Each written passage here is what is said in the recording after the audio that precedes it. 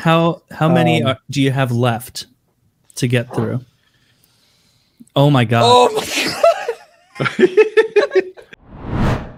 And we're live. Speaking of chocolate and yummy treats, Kyle, you made some delicious baked goods today, packed with just probably a stupid amount of marijuana. So I took, I wrote it all down.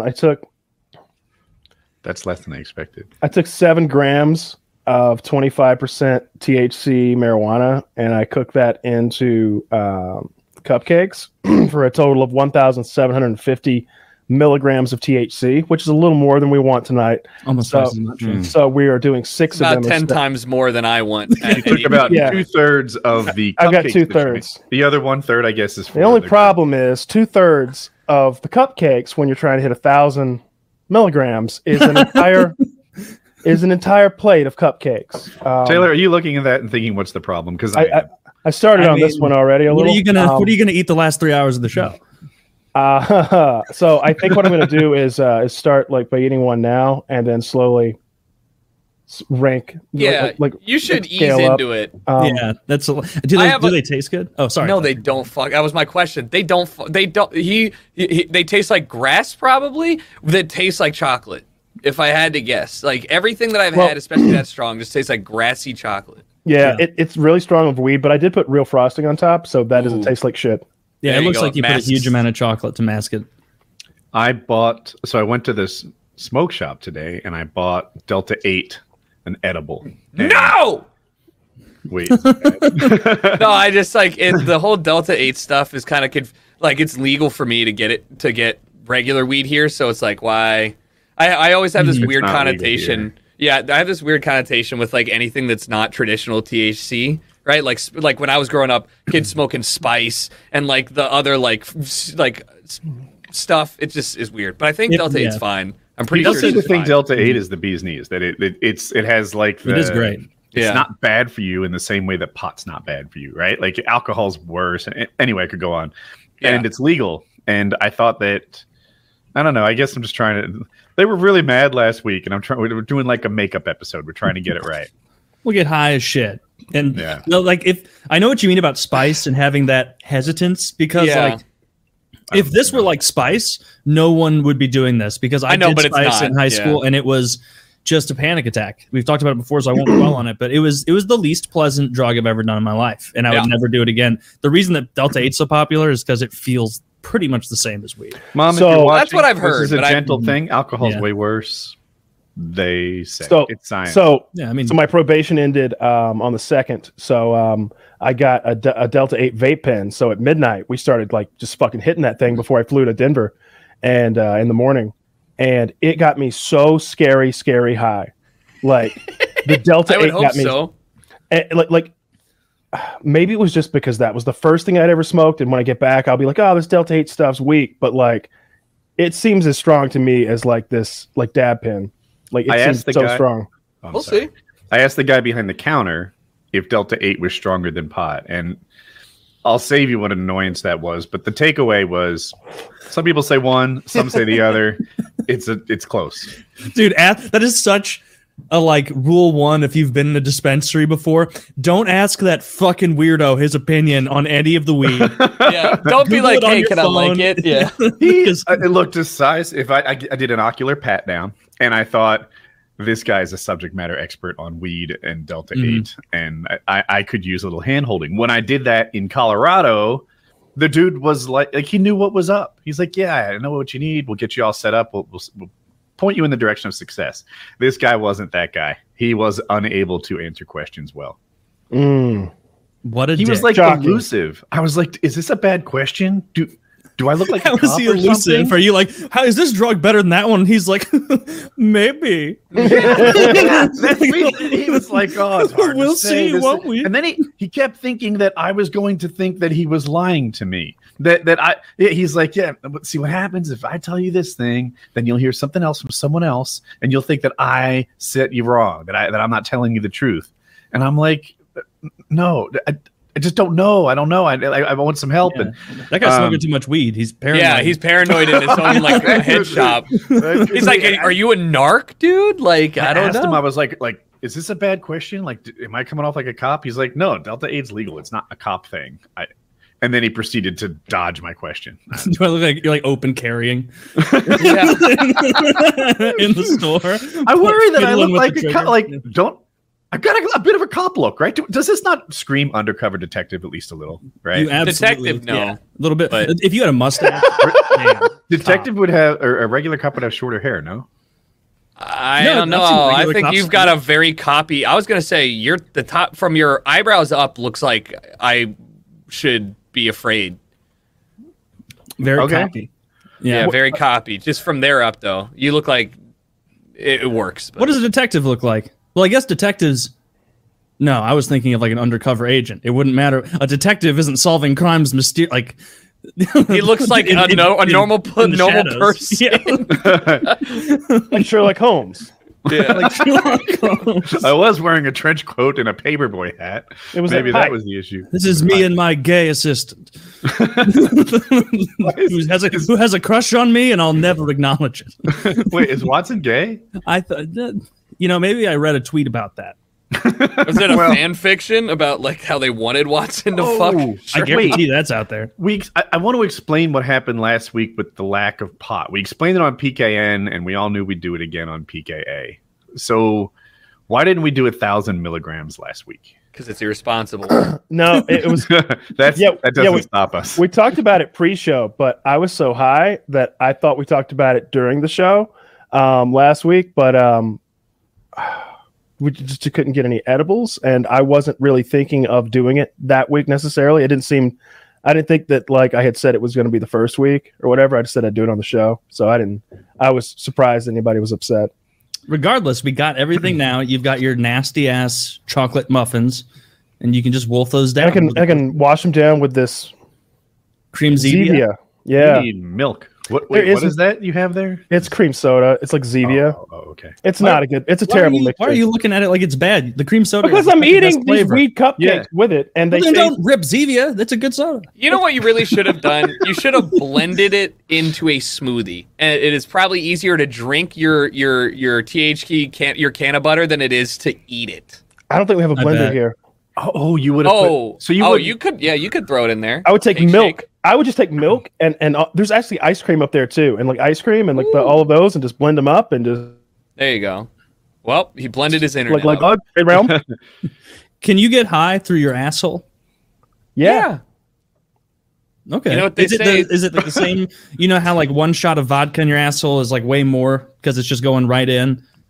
We all know. Sure, I know. Yeah, we've all tried it. They say 5. I think 4. Yeah, you don't use a tampon for that. I wonder if it's the same with weed. Like if you put 10 milligrams of like a gummy and let it dissolve in your asshole, maybe you get as high as if you ate like 80 or something. I just searched. Do you get more high boofing weed? And we're not going to get a lot of good answers from Google on this one. I'm going to let you know. No studies have been done. Bing question. No one's done. Metro.co.uk wrote an article March 21st, 2017 with the title, "You should be putting weed up your anus instead of smoking it, doctor's advice." Doctor's advice. Hi, everybody. You should be shoving it up your asshole. I'm Dr. Nick. In case the impression was so bad, you didn't it does make a certain sense. Like if you smoke it, there's some particulate matter and lung damage. I know it's not a lot because you tend not to smoke as much air, I guess, as you would a cigarette, right? But people don't smoke 22 joints a day. No, your throat would die. They say use a repository and then throw it up there and not like sit on the trees. And do they sell marijuana suppositories that you can stick up your butt? But I'm thinking of a market now if they don't. I don't know how this absorption works. Do girls have 2 options? Oh my God. They can get twice as high. And you can too if you're really dedicated. Just sounding it. You're like rolling it, sounding.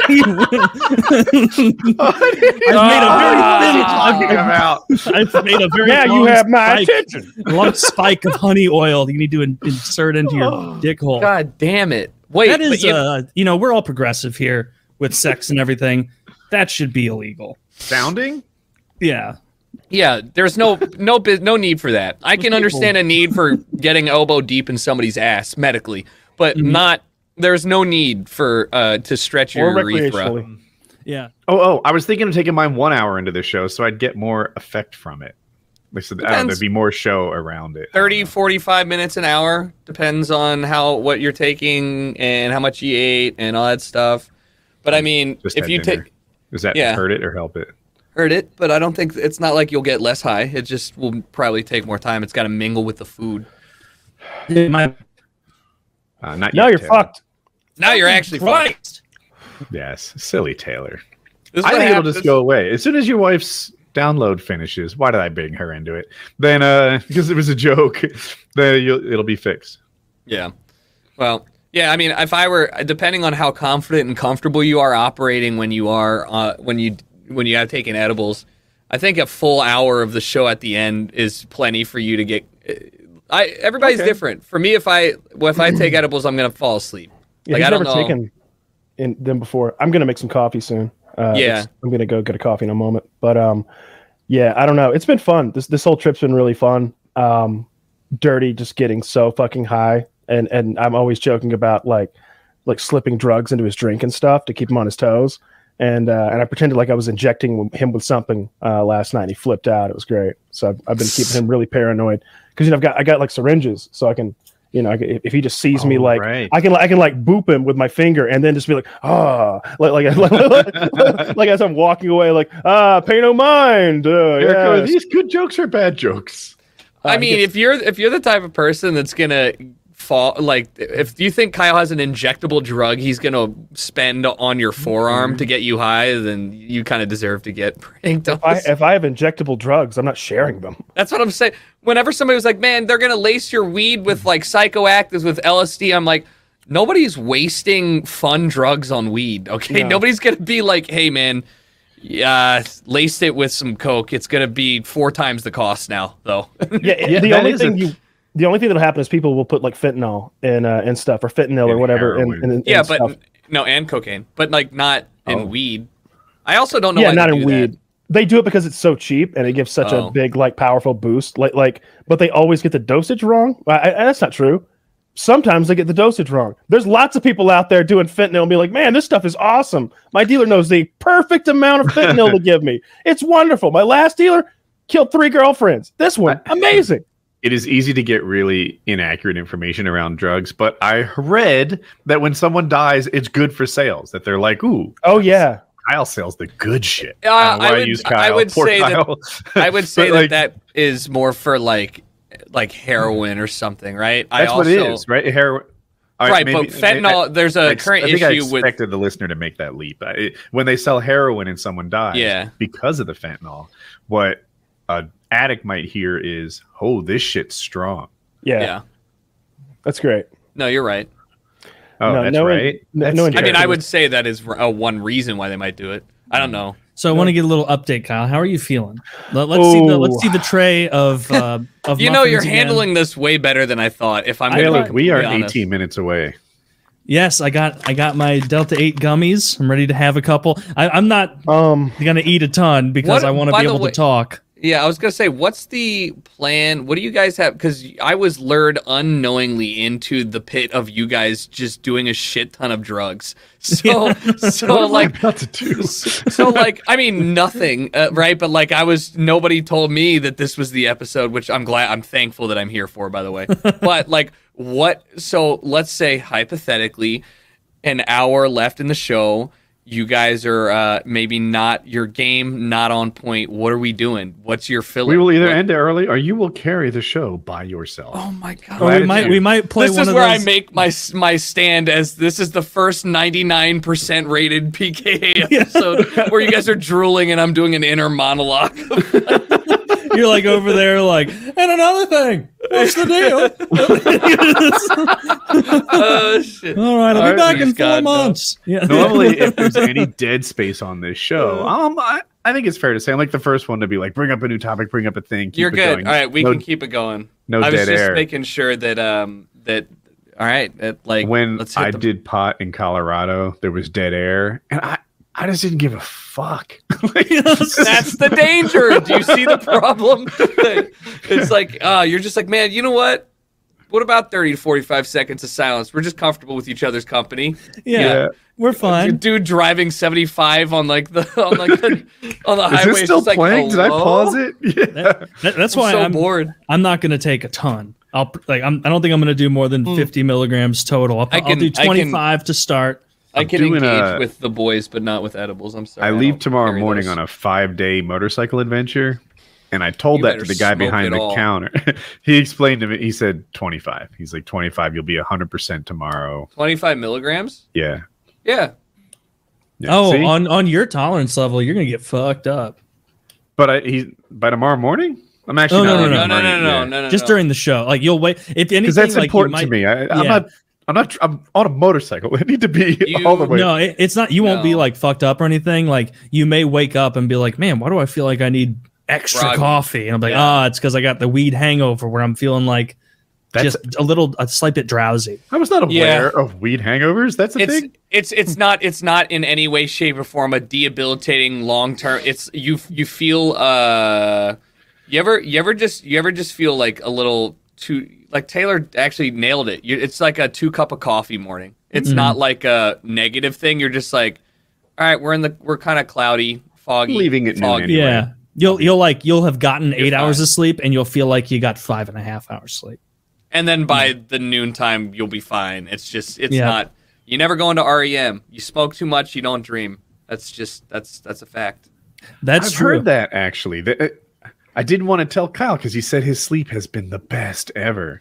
Your sleep is the best ever until you actually start realizing that it's not as good as a sober night's sleep. Mm-hmm. Weed will get you to sleep, but you will not sleep as fulfilled and as restfully as you just actually getting a good night's sleep. The problem I will take the 70% health sleep 100% of the night over the 100, 80, 70, 60, 50, whatever. Like, I will always smoke before bed because I am not going to turn off my brain or, like, get off New World or do something an hour before. Like, I'm sorry. I'm just not going to do it. So fuck it. I feel you, man. You can't go from, like, content creation to sleep very quickly. Yeah. Or any of that stimulation, anything like that.